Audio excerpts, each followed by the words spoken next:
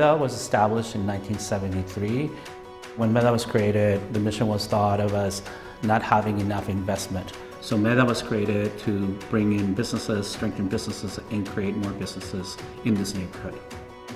MEDA serves over 7,000 community members each year, and over 75% of them identify as Latino, but there's huge diversity within that. So some of us are immigrants, some of us are children of immigrants, some of us are from Mexico, some are from Central America. And that's why we've really evolved our work here at MEDA, so that it's not just focused on a service or on a program, but that we have a holistic approach to supporting the strengths of our community. Mi nombre es Luz Rodríguez y vivo aquí en el área de la misión. Yo soy de México y llegué aquí en el 2004. Mi experiencia trabajando con MEDA y con el equipo de aquí de MEDA ha sido, pues, estoy muy afortunada. Mi experiencia al ir al Capitolio de Sacramento, wow, fue una experiencia maravillosa, porque pues nunca me imaginé yo llegar hasta allá, ¿verdad? El pisar, el conocer a estas personas que nos pueden ayudar, que nos pueden, si no tenemos ese apoyo, pues prácticamente no tendríamos mayores oportunidades, así que fue una experiencia increíble. Y trabajar para la comunidad, wow, es genial. MEDA is often asked how we've been able to develop such a robust ecosystem approach to economic development.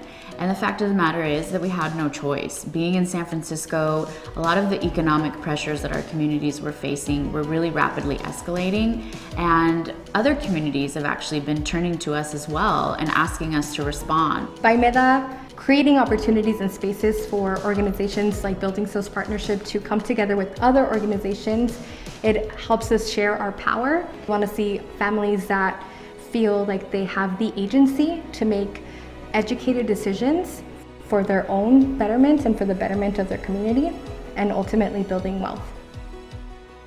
It's really important that we share those same resources and that we share that capacity across the country so that other communities can benefit and hopefully avoid some of the same challenges that we've had to deal with here locally. A real call to action was when we realized that 8,000 people have been displaced from the neighborhood. That's about a third of our population.